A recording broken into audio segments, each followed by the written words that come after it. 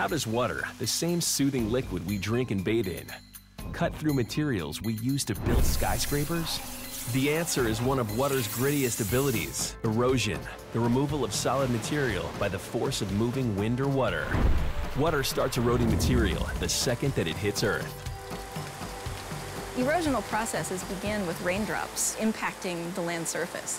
And as a raindrop hits the ground, it exerts quite a bit of force on those particles and can actually detach them and move them.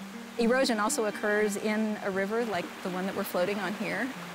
Well, water is a very powerful force, certainly powerful enough to carve away at rocks. As it travels downstream, it carries along with it all the little tiny particles of sediment that it picks up along the way, scouring the sides and the bottom just with the force of its movement. The evidence of this one-two punch, water and moving sediment, is everywhere. Like these grand canyons carved out by the Colorado River. Some are a mile deep, the result of tens of millions of years of erosion.